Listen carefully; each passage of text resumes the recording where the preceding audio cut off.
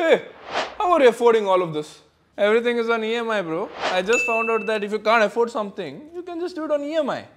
So you realize that you cannot afford any of this, but you still bought it. Yeah, YOLO. 90% of Indians earn below 3 lakhs in India and they still want to buy expensive items because they are a status symbol. No, not this. This is just a normal watch, man. 10 years back, I bought for 6,000 rupees. How do I know all of this? Because I follow my man. Hey, no man. Because 70% of iPhones that are sold in India, I bought under EMI. If you earn a good amount of money, buying all this expensive shit is fine. But if you buy it when you can barely live paycheck to paycheck, you're not buying it, but someone is selling it to you. Now I know what you're gonna say. I know I shouldn't spend money on things I can't afford, but I just can't stop myself.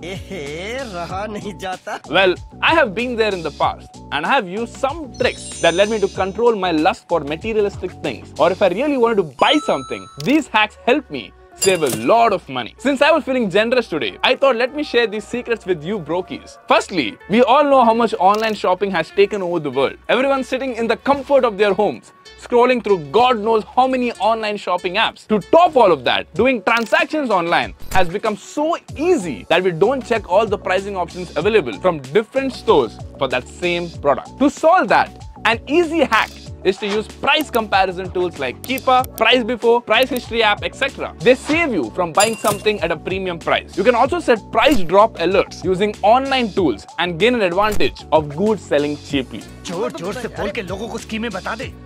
A lot of sites provide student discounts. For example, Air Vistara offers up to 10% discount on their online class tickets, along with extra baggage allowance. Samsung offers a 10% discount on their Galaxy devices to students. Lenovo too offers discounts up to 10,000 rupees on laptops.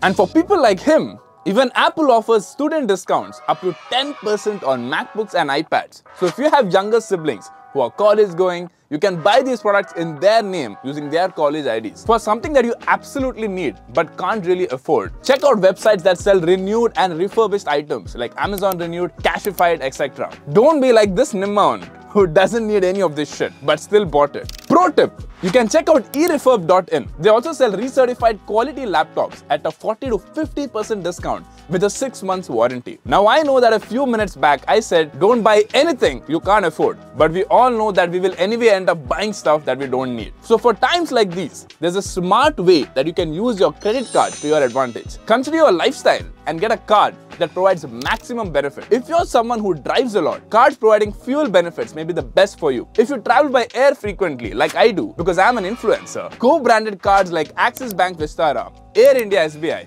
and so on would be a great choice for you. Pro tip, become a member of Intermiles. It's a lifestyle and travel rewards program. If you're already a member, log into Amazon or Flipkart via Intermiles. This ensures that you get double the benefits from Intermiles as well as from your credit card provider on the purchases that you make. But Sharan, such reward programs and credit cards have an annual fees, right? And that's expensive, right?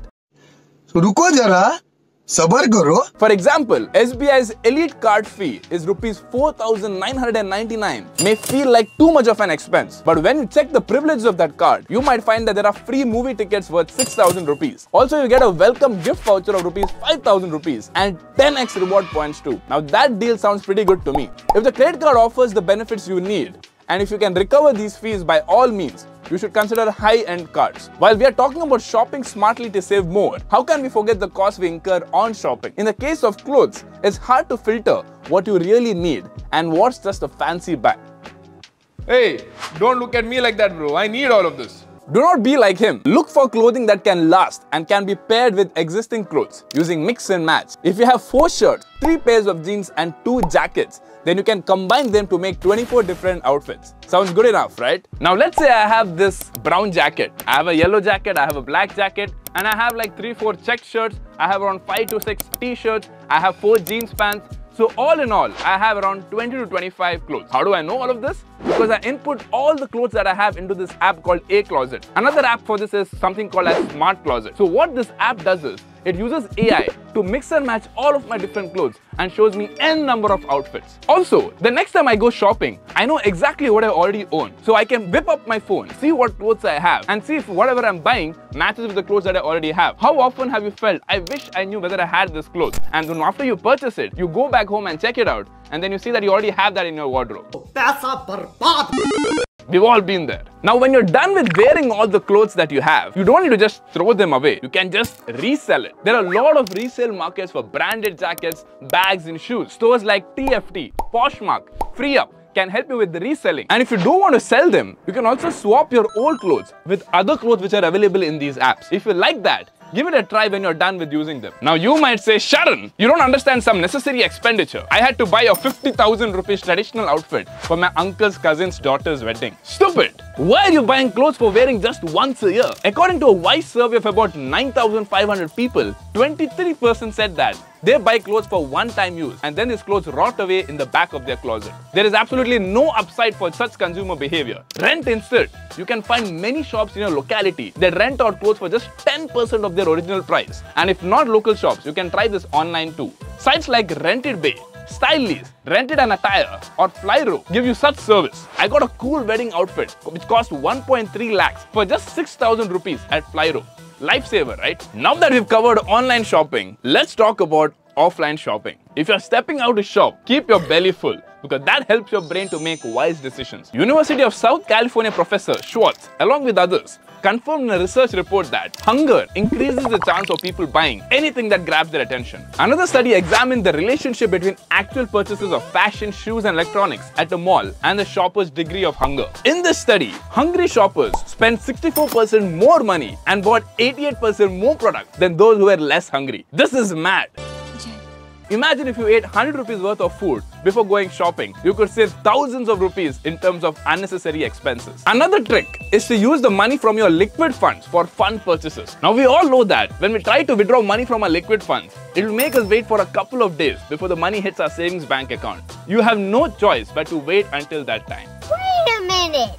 Say during this waiting period, you realize that the pair of expensive sneakers is not a need, but rather an impulsive purchase. Once you have that clarity, you may be able to skip that purchase. It's all in the mind, guys. And if you're a business owner, this one is going to blow your mind. Check out the tax exemptions you can get when you buy furniture or gadgets. Buying in the name of the business can help you claim depreciation on that purchase amount. Plus, GST input tax credit. Suppose you're planning to buy a new mobile phone. You may use it for your business calls. If you are a business owner, you can buy this phone in the name of your business and claim an input tax credit. Once you get the tax invoice with the company name, GST number, HSN number and company address, you are good to go. When the supplier files the GST returns and pays taxes to the government, you can get that input tax credit. If you are an equity investor, I have some additional tips for you. Let's look at the image. If you own shares of Bata, Hawkins Cookers, Indian Hotels Company, Titan, Trident, etc., you get a special discount for being their customers. They may come with some conditions. Now I know there's a lot of burger lovers among you. If you own Burger King share, which is trading at around 110 to 140 rupees, and if you buy 2 King Collection burgers, whatever that is, you can save up to 50% on the MRP, close to 200 rupees. But all in all, guys, being cautious about one's mental biases and emotions will make you a better shopper. Every rupee saved today is going to compound beautifully over the next 20 to 30 years if you invest it properly. For example, check out your monthly spending. Suppose you can reduce it by only 3,000 rupees using the tricks above and invest them via an SIP. After 30 years,